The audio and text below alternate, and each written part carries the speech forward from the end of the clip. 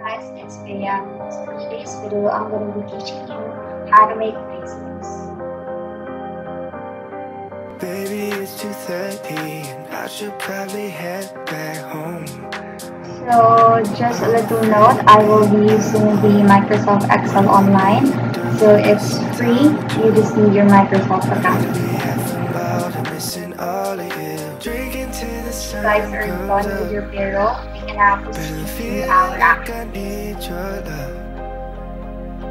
Dancing till my legs go numb. We just have to create our own payslip format. Dancing till my legs go numb. Till I go numb. Dancing till my legs go numb.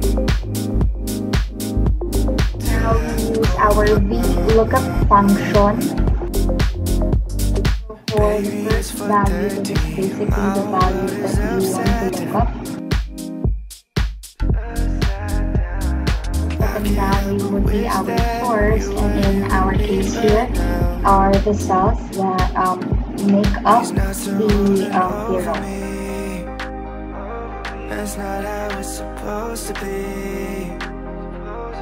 I can't stop thinking about you.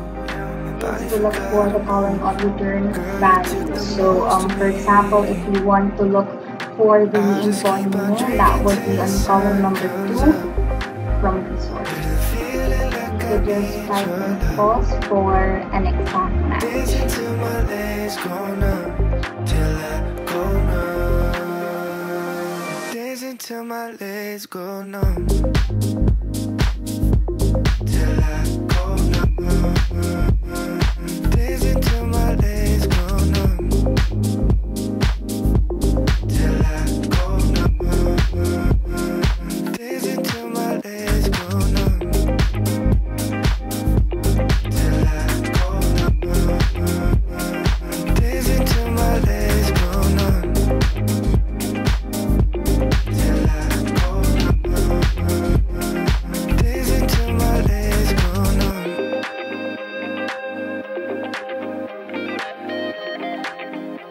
For this step, we just have to change the third component or the third value in our VLOOKUP function.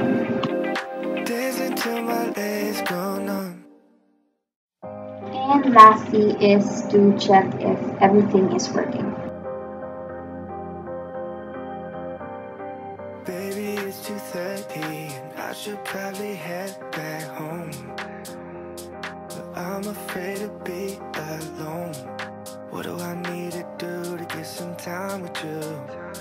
I'd rather be half involved and missing all. And that is it, you guys. Thank you so much for watching. This has been Bea, reminding you that kindness is beauty. Like and subscribe. Dancing till my legs go numb, till I go numb.